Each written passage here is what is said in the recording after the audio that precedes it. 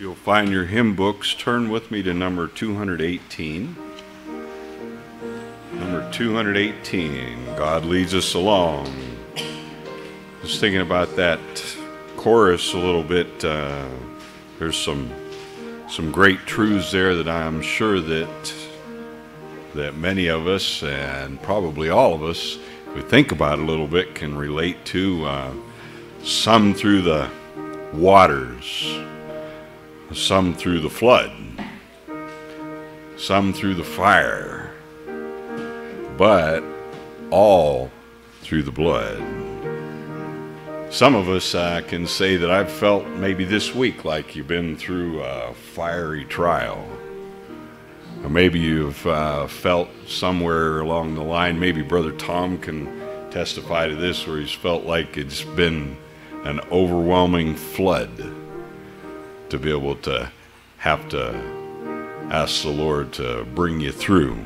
Think about those things in your life whenever you sing this, and remember that one phrase there, all through the blood. Nobody gets to God but through the blood. Think about that. God leads us along.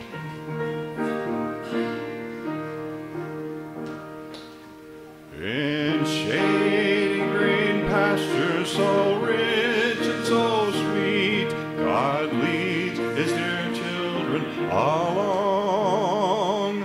Where the water's cool flow bathes the weary one's feet, God leads his dear children along. Some through the waters, some through the flood, some through the fire, but all through the blood. Some through great sorrow, but God gives a song in the night season and all the day long. Sometimes on a mount where the sun shines so bright, God leads his dear children along. Sometimes in the valley, in darkness of night, God leads his dear children along. Some through the waters, and some through the flood, some through the fire, but all through the blood. Some through great sorrow, but God gives a song in the night season and all the day long. Oh, sorrows befall us and Satan oppress, God leads his dear children along. Through grace we can conquer all our foes, God leads his dear children along. Some through the waters, some through the flood, some through the fire, but all through the blood. Some through great sorrow, but God gives a song in the night season and all the day long. Away from the mire and away from the clay, God leads his dear children along. Away up in glory, eternity's day, God leads his dear children along. Some through the waters, some through the flood, some through the fire, all through the blood. Some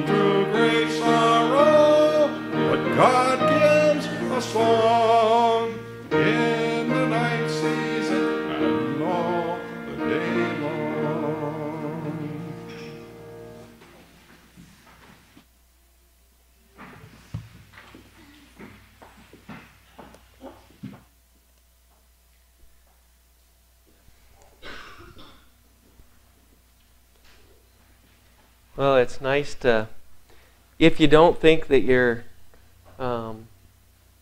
if you're younger and you don't think you're going to be a grandparent someday, it'll happen. Yeah, it'll happen. I was just sitting there watching my wife back here in the back and hold one of her grandbabies, and remembering the day and the time when those were our babies. And it doesn't seem like that long ago that we were doing just that, Mama walking around. And now it's the next generation, isn't it? The next generation start. What a blessing for us, for me anyway, a blessing to have, like I'd said before, all our kids here this morning. And we, I know that you could probably ask the kids growing up, did you generally miss a Sunday? They'd probably tell you not very many. Not very many there most of the time. So as they get older, though, and they start scattering and doing different things, and for you all to be together, it's not like it used to be. So it's a true blessing this morning to have each one here. If nobody else is blessed by it, I am truly blessed by it. Amazing, our God, and bringing us together. And I thank Him for my wife and our family. A lot of that's due to the time spent right there with her. Daddy didn't do that a lot. I did that once in a while, but Mama did that, holding that baby deer a lot, and I missed out on a lot of those years. But I still try to hold them. I remember them too. Anyway, it's time for us to move on, but love my family, love each one, and so thankful that they're here. Not only the girls, but that Kelly's whole family is here, and Chrissy and fellow that she's looking at. Like I said, I'm still telling you need to evaluate him. But so glad that they're here, and that Jake is here too. We've got to know him a little bit the last month or so, and we've been encouraged by the time that we've all had. And I have to say that with Joe as well, you know, he's been him and Caleb are going to be working together, so I'm going to, I'm kind of turning some of those fatherly reins over to my son-in-law. So you got to do a good job, Joe. You got to kind of take up and kind of lead him there while you guys are working together. But a lot of you know history and stuff, but I haven't said this a lot openly before. Might be hard to say. But I want to say it because it's on my heart. The Lord wants us to share our heart with one another, and I wouldn't change anything that we've done as a family. I mean, we make mistakes, but we grow through those mistakes, and I just wouldn't change any of that. But I gotta say something here. And it's really to Joe. And I wouldn't ask for a better son-in-law than Joe. I wouldn't. I go back to the history of some things starting there. I wouldn't ask for anybody greater. He's a man that's going to lead his family. I know it. I know that that's where God's called him. But I could have evaluated it, and I did do evaluation of Joe in the beginning, and are you going to measure up? Just like I said, you need to take a look at Jake here. Are you going to measure up? But I could tell you without a doubt, I wouldn't ask for any other son-in-law. Joe's my son-in-law. And I love him, and I love his family, and I love who they are. And it's a great blessing for each one to be here with us today. And I praise the Lord and I give Him glory and I give Him the honor for all of that, for what He's doing and working. So thank you.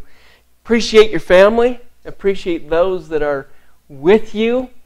And capitalize on the time that you have with each one, because remember that there are only a few things that are eternal. God's holy word is eternal. And our relationship with people. But we spend great amounts of time in other avenues and other pursuits, don't we? But the things that are eternal, the people, we need to be spending time one with another, don't we? With all that, that wasn't the introduction to the message, but I want to share my heart too. I want you guys to be able to have the freedom to share your heart, because it greatly encourages each one of us. I take, if you would, the Word of God this morning. And if you don't have one with you, there is a Bible in the pew. God wants you to open it. And He wants you to look at the Word of God, because that's where the power is. The power isn't in my voice. The power isn't in the things that I say, but the power is in the Word of our God. And that's why it's so important for you to open the Bible. Psalm 131 is the area that we want to go to right here this morning. Psalm 131.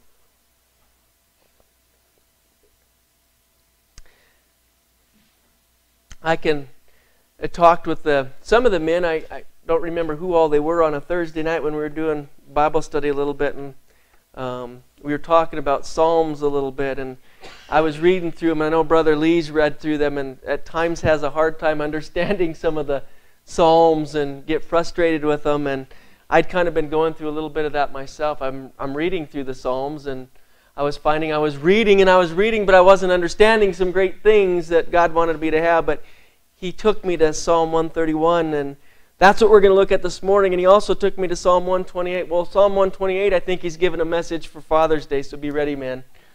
Be ready for what God has for you on Father's Day, because we did get the ladies a little bit on Mother's Day, didn't we? So be prepared. But Psalm 131, a Psalm of David, one of the songs or Psalms of degrees.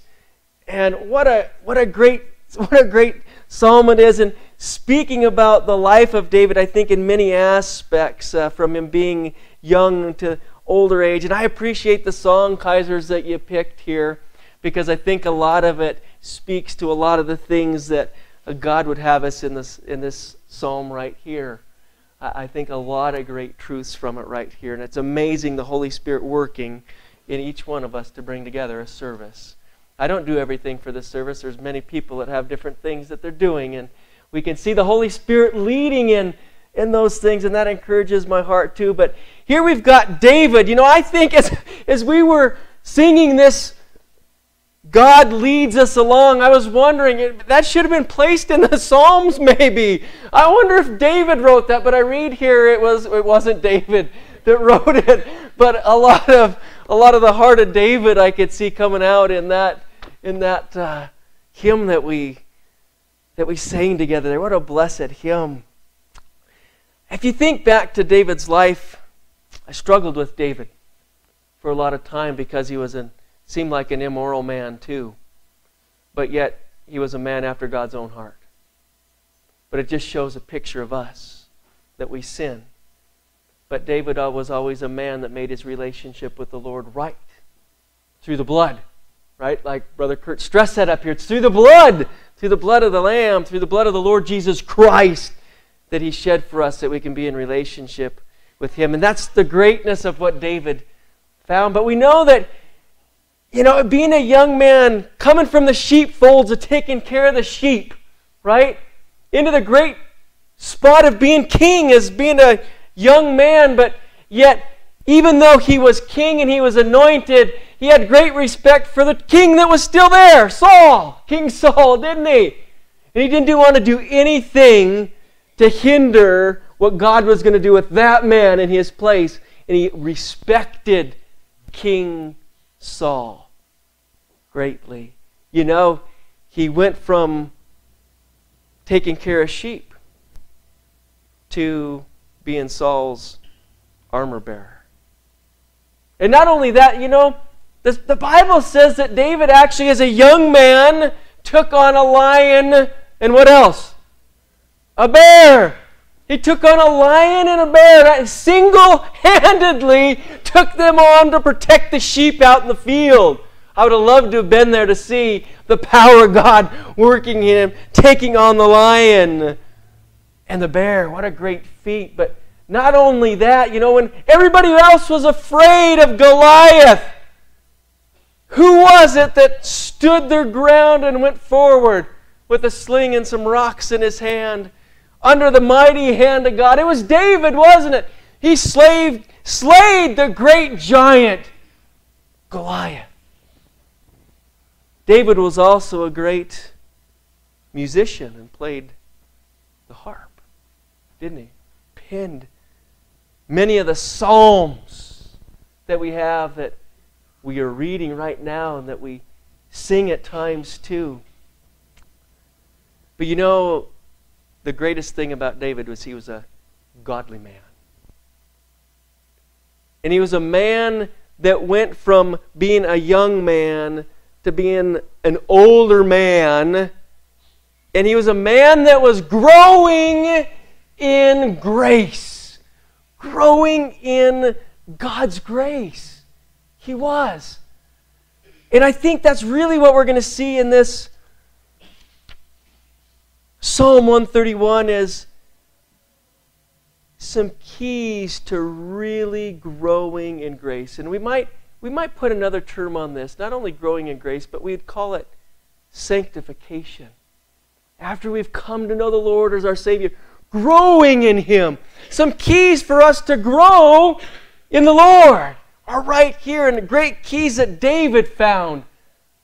And that was the man that he was. You see, it didn't matter whether David was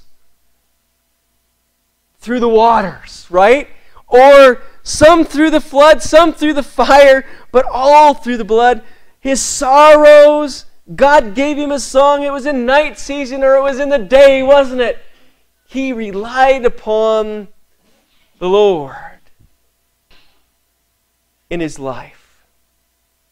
So let's begin and read this psalm together, and let's see some great truths about growing truly in God's grace. It says, Lord, my heart is not haughty, nor mine eyes lofty, neither do I exercise myself in great matters, or in things too high for me. Surely I have behaved and quieted myself as a child that is weaned of his mother. My soul is even as a weaned child. Let Israel hope in the Lord from henceforth and forever. In reading that, you might say, I don't get a lot of growing in grace out of that. How do you get any growing in grace out of what's said there? Well, I want you to notice what's the first word that he uses. Lord, doesn't he? David says, Lord, my heart is not haughty. Lord, this is Jehovah, Lord. This is Jehovah. This is the God, the Jewish national God of Israel. When he says Jehovah, the Lord God, that means the self-existent one, the eternal one. That's who David was acknowledging here, the Lord God. And I wonder, who would raise your hand and say you believe in God this morning? If you do, raise your hand. You do? Yeah, I think just about everybody raised their hand. But it isn't the God of the Bible. That's what I ask. There are a lot of false gods out there, aren't there? But David's God was the Lord God, the self-existent one, the eternal one, the one true God that we know consists of Father, the Son, and the Holy Spirit. That's the one true God that the Bible reveals to us. The Lord. But notice David says, my heart. We did a message not long ago. I kind of titled it the Labob. Brother Lee, it must have affected him. He remembers the Labob. And we looked at the heart then too. David's talking about his heart again. Lord, my heart is not haughty. When we speak of heart right here, he's speaking of that place within the heart that generates sinfulness. Pride. I want to refer to it for David. It's the old man.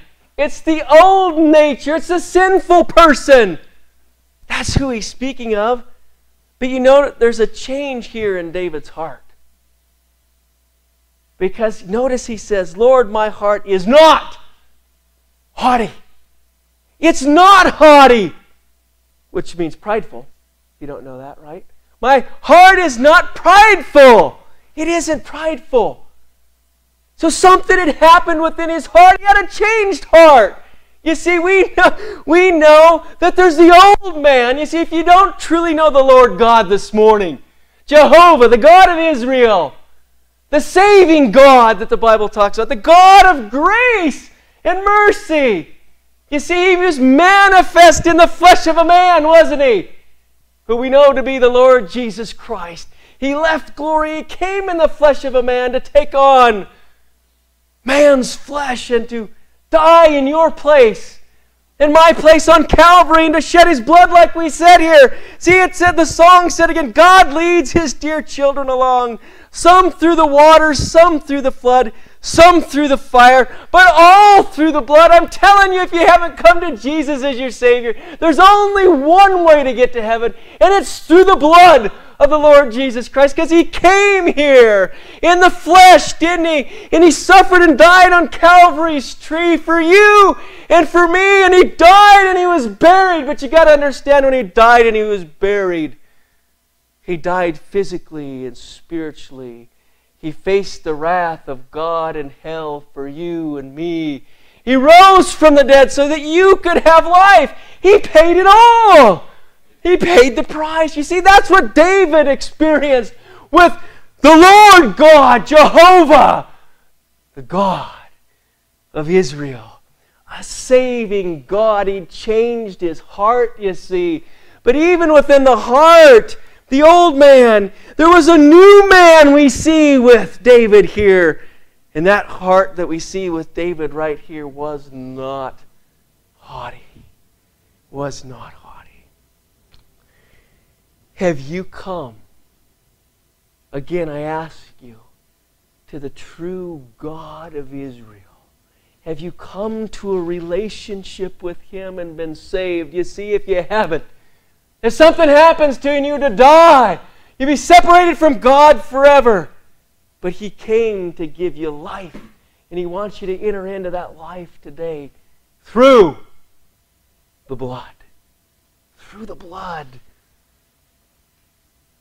So as we come, you see, David had every reason to be a prideful man. He did. Every reason. He came from taking care of sheep, anointed king as a young boy, young man, teenager, I believe was a time frame, anointed to be the next king of Israel. And that young boy, I'm thinking maybe Kyler's age, Kira's age, right in that age frame, right there, 13, 14, 15. At that age, took on the bear and the lion. That's a marvelous feat. He could have been prideful and built up in that, couldn't he? Or his great ability to play the harp.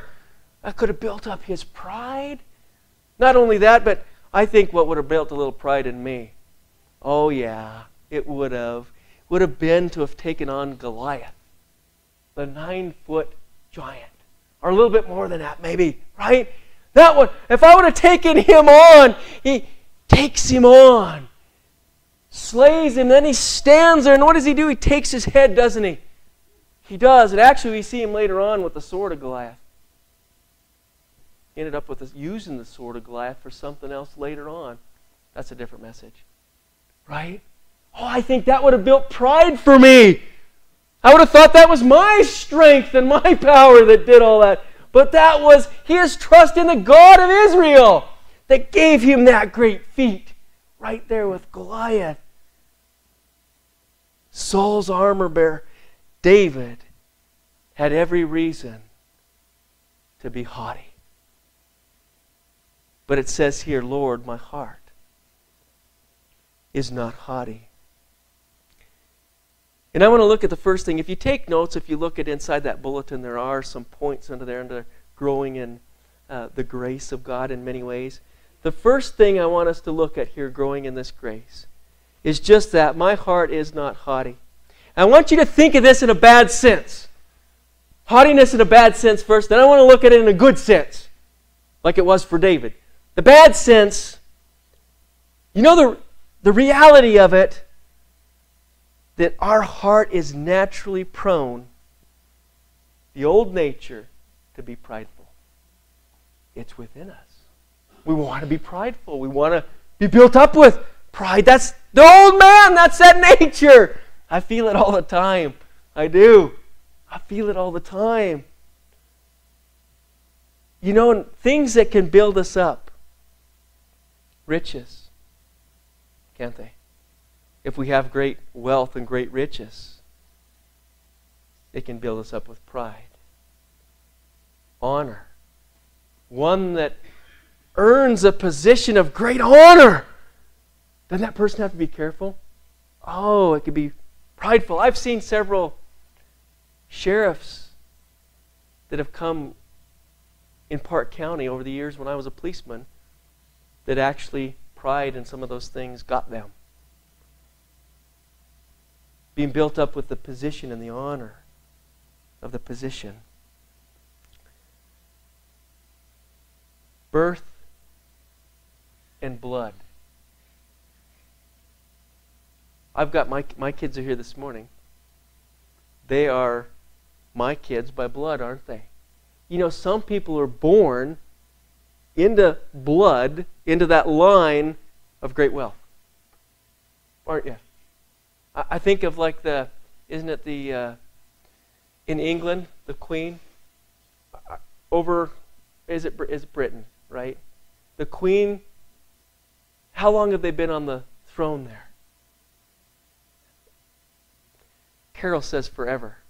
But you know it's it's through the blood, isn't it? So there is an heir, a blood heir, isn't there? He's born, they've been born into this honor and this position, right? And you know that can breed great pride in the lives of people. Or wisdom. You know, you might be granted with a great amount of wisdom. I'm not very wise, but you might have a lot of wisdom that you've been granted. That wisdom can lead you to being prideful, can it? Or knowledge. Somebody that's got a great depth of knowledge. Oh, it can lead up to pride, learning, education. You know, going on and learning and having a degree, a more degree. Great learning and great smart can lead to what? Pridefulness, can it? Not only that, but strength. Strength. Being strong can do that, can it? I kind of was built up with pride a little bit yesterday. I went down to Anderson's and visited with them a little bit. I'm going to put her on the spot. It was kind of funny that I got to share it. I was visiting with Anderson's down there, and I was sitting on the couch there, and Renee just says, "Kevin!" You know, it was kind of like she said, "You have some, I really never noticed before, but you have muscles on your arms." You've got like muscles on your arms, and then Tom, you know, is right there. "Hey, hon!" no, "Hey, you got some." So I go home and I had to share a little bit that, well, hon, Renee said that she noticed that I had muscles on my arms. You know, no, so I just. Well, we can be built up, can't we? Strength, muscles are a sign of strength. So a little bit of pride there, right, could fester up. Yeah, I'm, you know, want to Shelley's coworker says she was surprised when I was just in my 40s. Thought I was a little older than that. So when you hear that you still have muscles, it can build you up with pride a little bit. So you got to be careful. Not only strength, but beauty. Ladies that have, they're beautiful, right? And that beauty, and you start getting the attention of people, and it can build you up with that pride, can it? That's all that negative side of it, isn't it? Well, we all got to be careful to have that heart, but it also speaks in a good sense. And I think this is David's heart when he says, "My heart's not haughty." I think this is his heart. You see, you know what he was lifted up with? He was lifted up to God. His heart was lifted to the Lord, the God of Israel, the self-existent one, the eternal one. That's where he's lifted up, right? And when you're lifted up there, you know what? You begin to have a contrite heart like he had. You begin to see your sinfulness. You begin to see that you're a sinful person, aren't you? Utterly sinful. And you look at your sinfulness in light of God's greatness and God's mercy and God's grace. And you can see that there's nothing good. You got to come to this point and see this. There's nothing good in us. Only one thing. Christ in me, the hope of glory. All the goodness that you have is the Lord in you. So you come to that point in that place in your life that it isn't me, because we want to say it's me. That's the haughty heart, right? But when we come to the point to say, no, it's God in me, not me. It's God's power and might. You see, David, when he conquered Goliath, it wasn't him, it was God. When he conquered the bear and the lion, it wasn't him, it was God in him. And God got the glory, not David. So I ask you, a hindrance to your growth in grace is a haughty, prideful heart. If you truly want to grow in the grace of God, you truly got to come to that place where you see your utter sinfulness in light of the righteousness of an almighty God. That's David saw it. David capitalized on it. Right here he did. Not only my heart is not haughty, but he goes on, he says, nor my eyes lofty. Almost kind of the same, but it's different. Lofty eyes. You know, eyes tell a lot about somebody. They do. You know, I think law enforcement, Lee will have to correct me, I'm trying to remember back, but when you're interviewing somebody and they're lying to you, their eyes go to the left. Or is it to the right? Do you remember? I was never any good at that.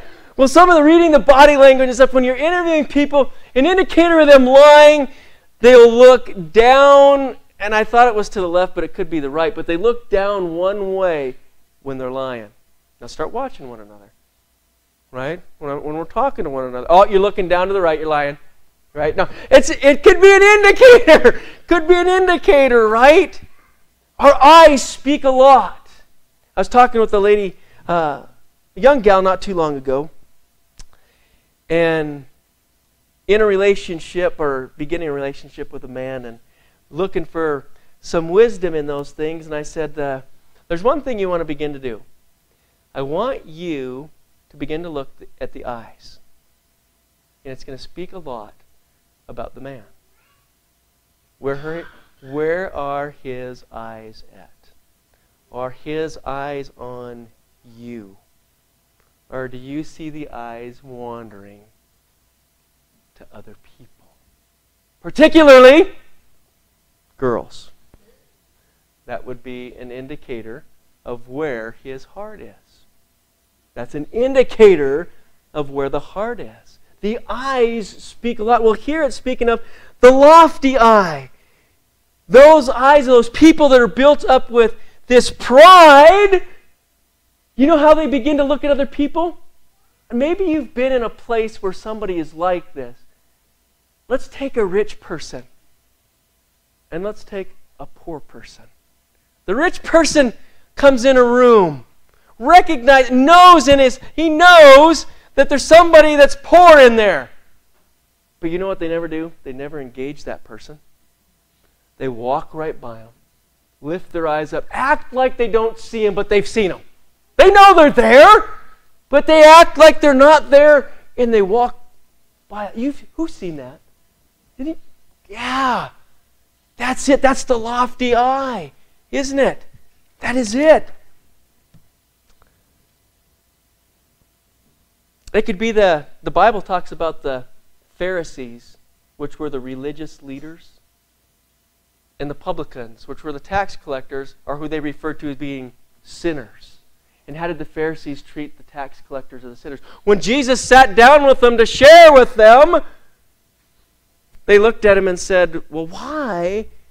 Jesus, why are you sitting with tax collectors and sinners? You're better than they are. But he came to say, I came to save who? Not the righteous, but sinners, right? That's who I came to save.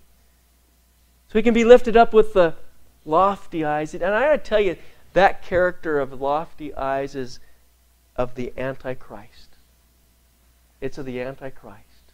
It is. It's a bad spirit. It's a bad direction. You know what God wants us to do, though?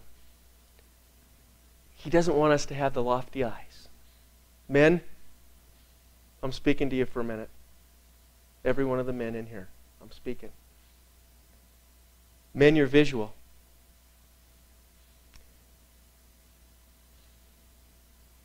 And if you're married, your eyes need to be for your wife, not for anybody else. Remember Job? Never sinned with his eyes. Did he? Never looked upon a woman. You men need to look on your wives. We need not look on another. Right? That's what God wants us to do. Our eyes speak our heart. God wants us to take our eyes, just like David did, and look upon the Lord God of Israel, the self-existent one. And as we're raised up and we look at Him, He wants us to look at one another with a heart of love, a heart of compassion, a heart of knowing this: I'm not any better than you. Each one of us here, God's called us to different positions, different things that we're doing all around, but there's not any one of us in here that's any better than the other. There isn't. And we need to look at one another just like that, don't we? I'm not any greater than you. You're not any greater than me. We don't want to be lifted up with lofty eyes. And it's a key. David saw that it was a key to his growing in grace. Lord, my heart's not haughty, nor my eyes lofty. And then the next thing. Neither do I exercise myself in great matters. That's the boasting side a little bit. Those accomplishments that David did, he could have boasted in them, couldn't he have? Hey, I took on Goliath. Did you? You know? Hey, I got him. Hey, I single-handedly slit the bear's throat. Have you done that? Huh? Have you done that? No. Well, you know, I was lifted up with this boastfulness just recently, and it wasn't the thing that Renee said. There's a couple other fellas in here that are guilty too, so I'm going to get them. Last weekend, we were at our house. We were all kind of, my mom and dad had left, and Joe was there, and Jake was there, and Caleb was there, and I was there. And Caleb said he worked with this one fella, and they were talking about this other guy, I think it was one of the herd boys, that Well, he did this certain repetition with weights, and it was like 500 and some pounds. And Joe and I think Jake are sitting there thinking, they're like, that particular movement with weights, even the strongest of strongest guys aren't going to be able to do 500 pounds like that. Or, that isn't possible. That's a lie. Whatever they're saying there is a lie. So, then the conversation goes from there, and it goes like, I don't know if it was Jake or if it was Joe that first said, well, hey, I used to bench press this much. And then, hey, I used to bench press this much, right? And then I fell in. Well, I'm the 40-year-old old man here. I used to bench press 300 pounds. So, what was that? Where did that come from, right? Where did that come? That's that right there. I was being lifted up I was boasting about what I used to be able to do. It wasn't any goodness there, was there? I just wanted to, take these young men and, I'm strong too. My golly. I remember, though, one time with Joe, I don't know if he remembers this or not, but we were helping load up that one couch that you got. I don't know. I don't think it's got a, what do you call it, a bed in it? A hide-a-bed? I don't think, but that thing is heavy. It is. And I'm on one end of it, and I'm not doing very well on my end. Somebody else has to help me with my end to move this. And Joe just grabs the other end and just picks it up like nothing. Humbling. But we got to be careful, don't we? It's easy for us to move into that boastful heart. And if we have that boastful heart like that, it hinders our growth in the grace of God. It does. And it hindered for a moment. I was there. I fell right into it. I did. Yeah. I think it happened just for this particular moment of this message, though. I'm going to use that. I'm going to say that's why it was, because God wanted us to hear it. He wanted me to see my heart. I had to see my heart. He wants each of us to see our hearts. But not only is this, neither do I exercise myself in great matters. David didn't take that boastful heart, nor did he say that he knew everything in the Lord. There's some people that know everything. They think they know everything, right? But David's heart was, God, I'm always learning from you. And I'm not ever going to be able to learn everything about who you are. I'm not. So that's the other side of that. And then I want to go into 4. I want to move because we're spending quite a bit of time here, and I don't want to lose you. Number 4 is, David says, I have behaved and quieted myself. He didn't have, my heart was not lifted, my heart's not haughty, nor my eyes lofty, neither do I exercise myself in great matters, nor in things too high for me. Surely I have behaved and quieted myself, as a child that is weaned of his mother. David, that's what I saw in this song. This is what I saw with David right here in this song. I have behaved and quieted myself. God leads His dear children along. It didn't matter what circumstance it was in David's life. If you listen to his prayers, you listen to his words, he was relying on the Lord. Whether it was, I'm going to sing, I won't sing it, I'll read it. God leads His dear children along, some through the waters, some through the flood, some through the fire. I mean, that Brother Kurt said that with Andersons. There's been some fire there. But all through the blood, some through the great sorrow, but God gives a song in the night season and all the day long. That's what David entered into. It didn't matter what circumstance he was in his life. That's where he was. I want you to think about that. That means restlessness, turbulence that comes, right, in your life, upsettedness, calamity, afflictions, troubles, right? When all those things hit, like they hit David, he was able to behave and quiet himself, looking to the eyes of the Lord God of Israel. That's a key to being able to grow in God's grace, because we can capitalize, like I did for my boastfulness for a minute, on the calamity or the fire. And it's been brought to you to get your eyes off the Lord. Satan wants to use it. Your flesh wants to use it, right? Get your eyes off the Lord. We've got to put our eyes on the Lord. That's what David did, and it created quietness of his heart, trusting in the Lord. And then the last one thing that I want to see, I'll hit a 0.6, but he says, my soul is even as a weaned child. My soul is as a weaned child. We can really see some of this because we've got Caden that's near us. We see a child that is still nursing on mama.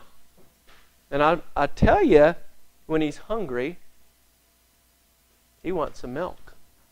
Doesn't he, Joe? Oh, yeah. When he's hungry, he wants some milk. And he'll fuss, he'll kick, he'll whatever he needs to do till he gets milk. Right? Till we're satisfied with the milk. So I want you to, what David's talking about here, being weaned, being as a weaned child, his soul, is he had a time in his life when he was connected to the world. And the world gave him all his sustenance for life. Just like a baby is connected to its mama for milk, for sustenance. There was a time in his life when he was connected to all those things in the world. I want you to think about some of these things. The riches and the pursuit of riches in the world. Right? Honor that the world brings. Great positions. Right? Great positions. Pleasures. The pleasures that life brings. Profits. All these things profit my soul. They profit myself a lot, don't they? It can be self-righteousness, my own righteousness, my own dependence on me and my ability. My own dependence there. You see, there was a time in David's life when he was connected to the world just like that, just like a baby's connected to its mom. And there has to come a time in your life where you're separated, you're a weaned child. That's what God wants us to move out of, being not connected to the world and the system of the world. But this is that point in time where there's full dependence on God in our life. Full dependence on God in our life. Not full dependence on my ability to earn money. Can't we get like that? It's me, it's me, it's me. No, it's God, isn't it? God's gracious enough to give you the job that you have. He's gracious enough to give you the family that you have. Total dependence on the God of Israel for grace and for strength, not on the world system. I saw a picture this last week and I really liked it. I thought it illustrated this really good. And it was a picture of a guy walking. It's kind of like a dark room, but yet it's like the door was open and there was light shining in.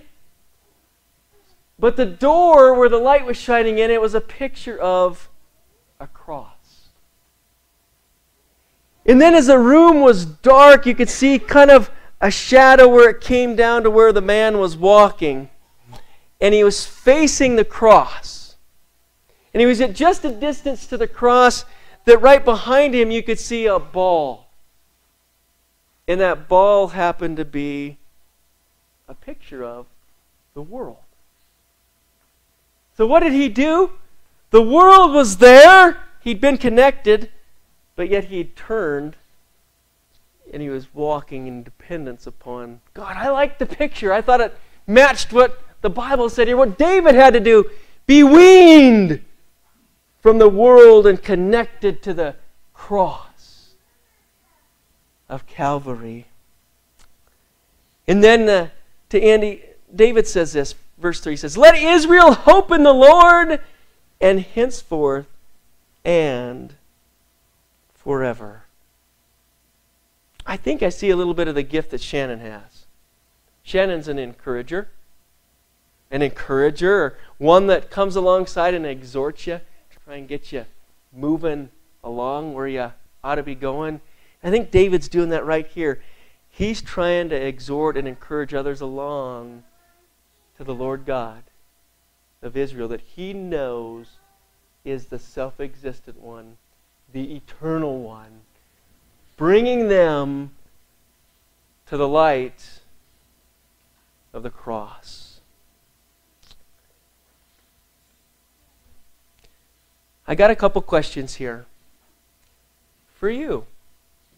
The first one is this. Have you truly came to Jesus Christ as your Savior? Have you come to know the Lord God of Israel? The true God, Father, Son, and Holy Spirit, that gave his life for you, that you can be forgiven of your sins. And that you can look to heaven. Didn't one of those songs that we sang talked about heaven, didn't it? It did. Is that you? Have you come to Jesus? If you haven't, what you need to know and understand this morning is that you are a sinner. You see, you've got that haughty heart, that pride that's in you. And God wants to come and change it. He wants to change your life, doesn't He? He wants to do that. You got to see that you're a sinner, and you got to understand that God left glory and He came in the flesh of a man, Jesus, fully God and fully man, and He died for you, was buried, and rose again. He shed His blood, His life, so that you and I could have life. And that's why that song said, but all through the blood. Nobody comes into heaven but through the blood of the Lord Jesus Christ and belief in Him. That's where He's calling you to, is to believe and trust what He's done for you. I trust you, Lord. I believe it. I accept it. That's what He calls you to. And if you do that, He saves you this morning. And you can pray that on your own. You can ask Him. You can recognize that. If you've done that this morning, you are saved. But then I want to speak to those of you that, who says they're saved here this morning? Raise your hand if you're saved. If you're saved, you come to a relationship with the Lord, I think that's just everybody in the room here. If that's you, then, are you growing in the grace of God? Or are there some things that is preventing that we saw with David's life here? Whatever it is, if that's you, if there's something preventing your growth in the Lord, sanctification in Him, you know what He wants you to do? Just like coming up here and speaking and testifying, He wants you to pray to Him. He wants you to recognize that sin, and He wants you to make it right. And He wants you to begin now to grow in the grace of God in your life with Him. Each day, you're growing closer to Him. Each day, you're growing closer to Him. You're getting farther away from the world system, closer to Him. That's where He wants you this morning. Where are you? I want to give each of you opportunity just to pray. If you're saved, if you're not saved, He wants you to come to a relationship with Him. If you are saved, He wants you to have the heart that He wants you to have, like David had, to begin to grow in the grace of the Lord Jesus Christ.